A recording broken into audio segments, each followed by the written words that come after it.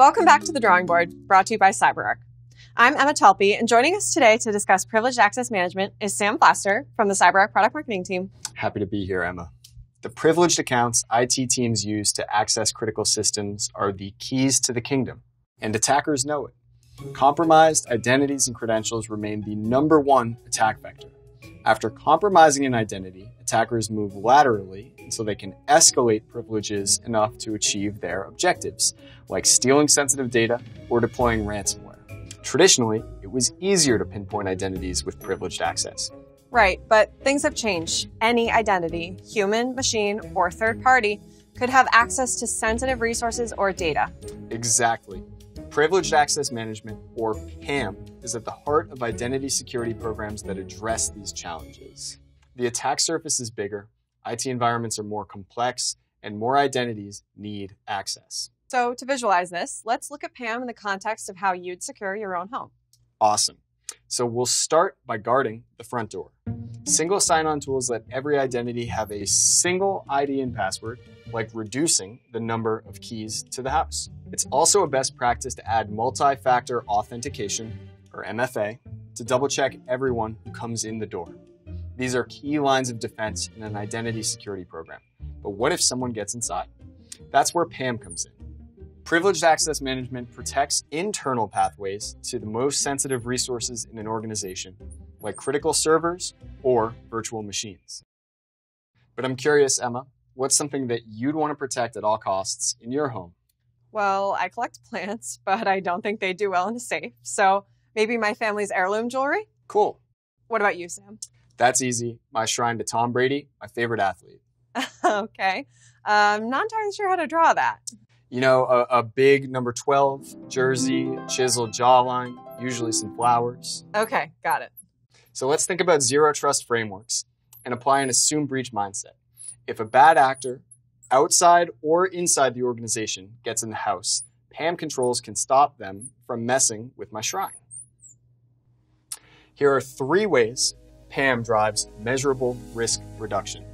Number 1, discover privileged identities, accounts, and credentials. First step is identifying all your credentials with access to sensitive resources, or all the keys to the doors inside the house that guard our valuables. At the scale of the modern enterprise, this is a huge undertaking. If an attacker gets hold of a single loose key, or SSH key, they'll gain a lot of power. Modern PAM solutions discover a broad range of accounts and credentials, including admin passwords, SSH keys for Linux machines, even cloud IAM accounts, and access keys. That takes us to number 2, which is protect and rotate credentials. It's always good to change your home's locks every once in a while. You'll want to do the same with IT credentials, and in many industries, this is even mandated by compliance frameworks. After the discovery phase, PAM onboards credentials to a tamper-proof vault where they're strengthened and automatically rotated so they're harder for attackers to steal. PAM rotates passwords after each use, so the key to the shrine room never works twice. For all those clearly privileged credentials, you'll want to set up PAM approval workflows to conditionally limit and govern access. And don't forget, credentials for workforce users also grant access to sensitive data. A good PAM solution can securely and seamlessly manage employee credentials to web apps. We call this workforce password management.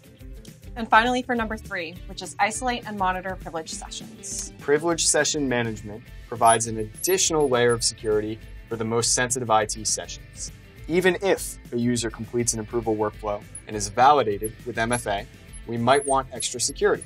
PAM isolates workstations from the systems they need to access, routing traffic through a proxy server. This isolation layer prevents malware from spreading, cutting off attackers from lateral movement. PAM can also help organizations monitor sensitive access by logging commands and recording sessions, all while retaining native user experiences for operational efficiency. This helps satisfy audit and compliance requirements and accelerates security response by detecting risky activity and quickly flagging it for review. So back to our home security analogy, session management is like putting bulletproof glass around your Tom Brady shrine and setting up security cameras? Exactly. And some motion sensing lasers too. So the moral of the story? Privileged access management provides multiple levels of hardcore, defense in-depth controls to safeguard an organization's most sensitive resources. Thanks for watching The Drawing Board. To learn more about PAM and how CyberArk is helping organizations to manage privileged access, visit cyberark.com. See you next time.